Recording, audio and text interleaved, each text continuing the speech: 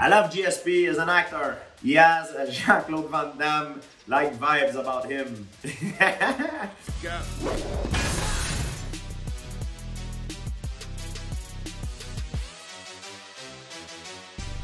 Hi, I'm Georges St-Pierre. The internet is a place with a lot of people, a lot of opinion. So today I'm gonna respond to some of them. This is Georges St-Pierre versus the internet. What role does UFC legend Georges St-Pierre play in the Marvel show, The Falcon and the Winter Soldier? I'm playing Batroc the Leaper. He's a French mercenary. However, he does not have superpower, but he has very strong legs because he's a champion in Olympic lifting and also champion in savate, which is a French kickboxing form. Batroc was perfectly suited for me because I do not have superpower. I jump very high, I speak French, and also he's a villain. I try to be a good role model in everyday's life. So when I play a villain, I can unleash. So it's a lot more fun. I never knew goat could swim.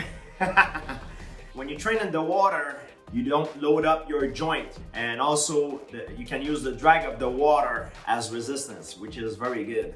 On that picture, the water was not too cold. So I do a cold bath, so I'm used to freezing cold water. So for me, it was a walk in the park. Damn, GSP is still built like there is a fight next month. I'm training because I love it. I do not only train because I have a competition, I train because of a fitness, and also it's a therapy for me. I'm always in shape, but being in fight shape is totally different.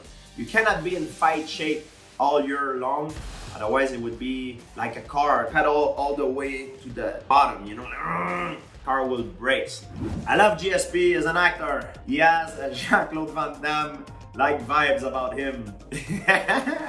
Thank you. Van Damme was actually my idol growing up. This movie Bloodsport inspired me to become a mixed martial art competitor. So if I can inspire some people doing similar things, I would be very happy. I was working with Anthony Mackie. Anthony is a great guy. He brings on set a great energy. He makes everybody laughs all the time. When I did the Falcon and the Winter Soldier, I was mostly focusing on competing as a martial artist in UFC. So I didn't have too much time practicing my acting skills. You're not born a great actor. It's like an athlete. You have to work really hard for it. When you train for mixed martial art competition, you're always trying to get out of your comfort zone to make the fight look easier than the training. And I believe it's the same thing as an actor, and I've learned a lot from watching him. Imagine going to the park and GSP is doing pull-up there. I like to train in parks because now it's COVID, everything is closed here in Canada. The gyms are closed, so I need to find other ways to stay in shape. I love gymnastics because I think you can train only with your weight and be able to exercise every part of your body. George explains how martial arts saved him for bullying. Martial art taught me that you need to love yourself first. I start martial art because of a self-defense, because I was victim of bullying when I was at school. It saved me in a way that I could have taken life a very bad route, because being bullied left a scar on me. So I put my anger into sport. When I train, it's like a therapy for me. It's because I'm able to unleash it in my training. It's not good to unleash it in everyday's life. I started as a self-defense became a passion became a business, and I became a fighter. And now that's how I won my life now, but I'm retired and I use martial art in movies. It's a way, it's a living for me.